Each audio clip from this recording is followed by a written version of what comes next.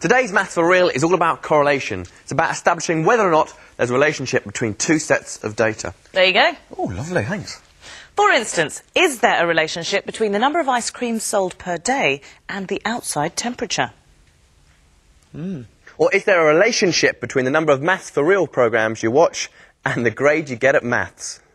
To find out if a correlation exists, you first need to collect some data and then plot it on a diagram called a scatter graph. Yes, we present the Maths for Real guide to the different types of correlation you'll meet and their scatter graphs. So, scatterbrains, stay tuned.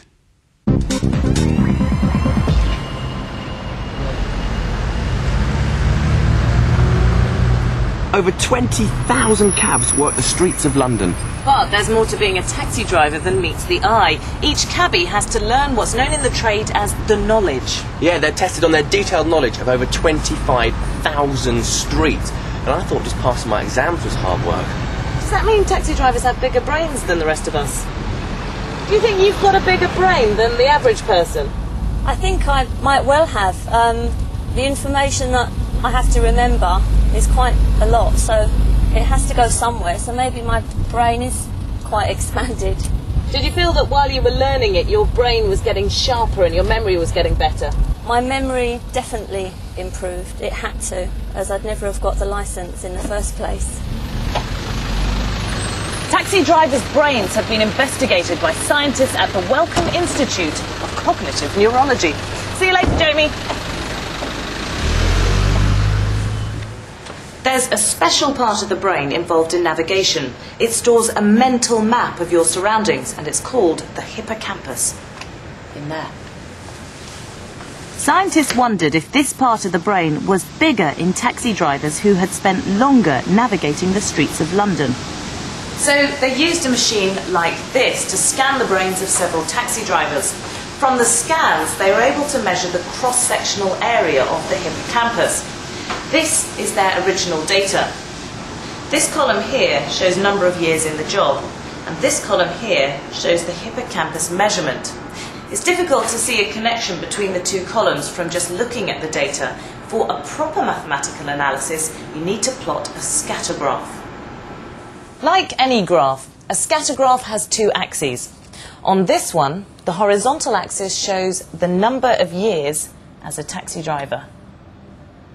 And the vertical axis shows the size of the hippocampus. The pairs of values from the results table can then be plotted on this graph. The data points don't exactly lie on a straight line. They appear quite scattered, which is why, you've guessed it, it's called a scatter graph. From this, we can establish whether the amount of time spent as a taxi driver and the size of the hippocampus are related. Look at the general pattern of the points. They might seem a little bit scattered, but they're mainly in a band that goes diagonally across the graph.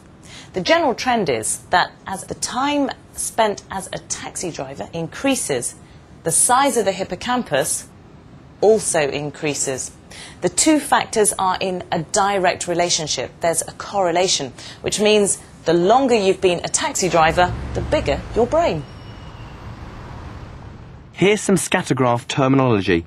If the values in one dataset increase and the corresponding values in the other dataset also increase, it's called a positive correlation.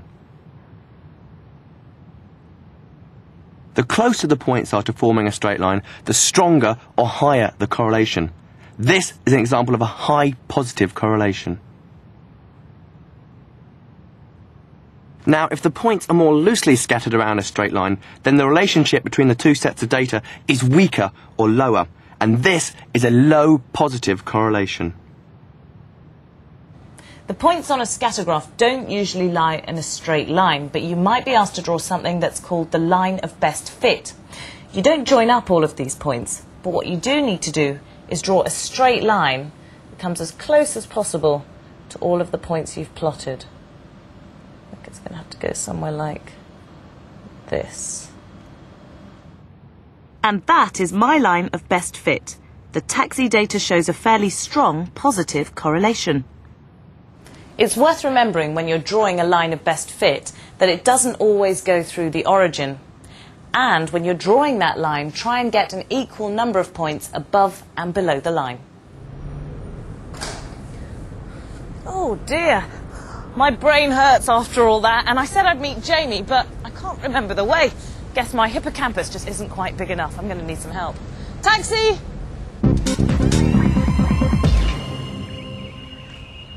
Sports scientists spend a lot of time looking for correlations in the hope they'll be able to predict how well an athlete will be able to perform. For example, hi Jamie, experts at Lily Shaw's Human Performance Centre have discovered a useful correlation that allows marathon runners to predict their running time based on a measure of their fitness. OK, how can you do that, sort of run and talk? Don't know. Oh. I've always fancied running a marathon. Can't be that hard. I mean, I've seen it on the TV a few times. I reckon I'd probably do it in about 4 hours, you know. 4 hours? I don't think so. What, do you reckon you can do any better? Well, maybe. Well, Kate, there's only one way to find out, and it starts with a tough treadmill test, eh? Think you're up for it? Yeah, definitely. We're looking at the relationship between something called VO2 max and marathon running time. VO2 max may sound a little bit techie, but it's simply a measure of fitness. It's the maximum amount of oxygen that your body can take in and use per minute, which is why Jamie's wearing that rather fetching mask. Jamie and I have to run until we're exhausted. The mask is linked to a computer. It measures our oxygen uptake and calculates our VO2 max. Whew, that was hard work. I think it's your turn, Katie. Scientists have measured the VO2 max levels of experienced marathon runners and plotted the results against their marathon finishing times on a scatter graph. Jamie has got the results. In this case, the horizontal axis shows the marathon running time in minutes, and the vertical axis shows the VO2 max measurements. This is an example of a negative correlation. As the values of one set of data increase, the corresponding values of the other set of data decrease. The greater the VO2 max, the fitter you are, hence the shorter the marathon running time. A scatter graph needs a line of best fit, like this one here. Remember, it's important to get it to as close to as many points and have an equal number of points either side. Now, I'm using this to predict mine and Katie's running times, and as I think I'm going to be running for a long time, I'm going to need to extend it a little bit. It's a negative correlation because the line slopes down from left to right. Because all the points are so close to the line, we can say it has a high or a strong correlation. And because the relationship's so strong, experts can use this line to predict marathon running times based on a person's VO2 max value. And talking of VO2, I wonder how Katie's getting on.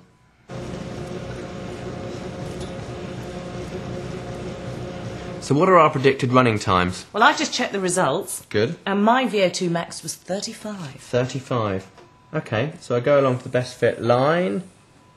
That's 300 minutes. 5 hours, pretty good. Not really. What was mine? Yours was 45. 45.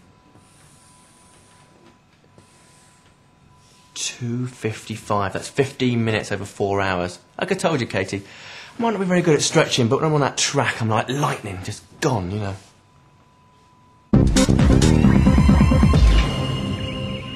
It's that part of the programme where Jamie and I have to do some maths for real. We've both got to answer the same typical exam question. But only one of us will give the correct answer, while the other makes a deliberate mistake, which you have to spot.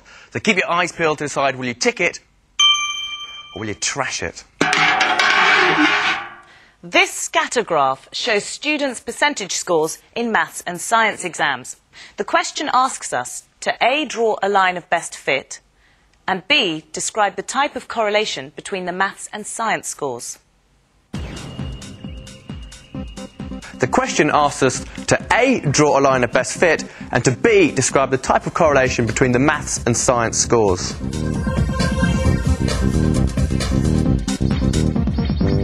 First up, this is my line of best fit. I chose to position it here because it's as close to as many of the points as possible, and there's almost an even number of points on either side. And I describe the correlation between the science scores and math scores as positive. This is my line of best fit. I chose to put it here because it's close to quite a few of the points and goes through the origin. I also describe this correlation as positive. So, whose working should you tick and whose should you trash? Who made the deliberate mistake? Was Katie right to draw the line of best fit in this position? Or was Jamie right to draw the line of best fit in this position? OK, it was me that made the deliberate mistake. For this scatter graph, I was wrong to draw the line of best fit through the origin. Don't be fooled by thinking a line on a graph should always go through 0. Sometimes it should, but not always. The key is to try to get the line as close as possible to most of the points. The line of best fit should have looked more like this. We were both right to say this is a positive correlation. You might be tempted to describe the correlation by saying as the math scores increase, so do the science scores. But that isn't the description the examiners are looking for. That's describing the relationship and not the correlation. When you get a question asking you to describe a correlation, remember the key words the examiners are looking for are positive, negative, or no correlation. Acne is a skin condition that affects almost everyone. I mean, even the odd maths for real presenter gets it. Katie. But what causes spots? Bacteria in the skin. The soap, it gets stuck in your pores and you end up with spots because it blocks them up. A bad diet. Fatty food, loads of sugar, loads of coffee. Dirt in the pores. Scientists at the Skin Research Centre in Leeds thought there might be a connection between the amount of bacteria on your skin and the number of spots you get. So I've come to a car park in the middle of nowhere to meet a man in a blue van. Now, they said it's big and it's blue, and I couldn't miss it. Oh, there it is. Oh, silly of me. You must be Mark. I am, hi. Mark, you're meant to be a spot man. Why have you got a van? Well, this is a mobile lab that lets us go all around the country studying skin diseases. Do you want to have a look? That'd be good of you. Let me help you out. Now, you say you've been studying skin, but what exactly does that mean? Well, we've been trying to see whether there's a correlation between the number of spots you have and the amount of bacteria on your skin. So how do you count the number of spots? Well, it's quite simple, really. We simply look at the whole face and count the number of spots that there are. Nice task, I imagine. Yeah. What about the number of bacteria? I mean, that must be harder to count, surely. Well, that's a bit more difficult with bacteria being so small. So what we have to do is grow them up. And we have a special machine here which puts the bacteria onto plates. What exactly were you expecting to find then? Well, we thought we might find a positive correlation between the number of spots on your skin and the amount of bacteria. But this here is a scatter graph of your results, isn't it? It is. As you can see, on the horizontal axis, we have the total number of spots, and on the vertical axis, the number of bacteria per square centimetre of skin. But Mark, with all these data points spread around, it must be very hard to draw a line of best fit. Well, that's right. As you can see, there is no correlation, so you can't actually draw a line of best fit.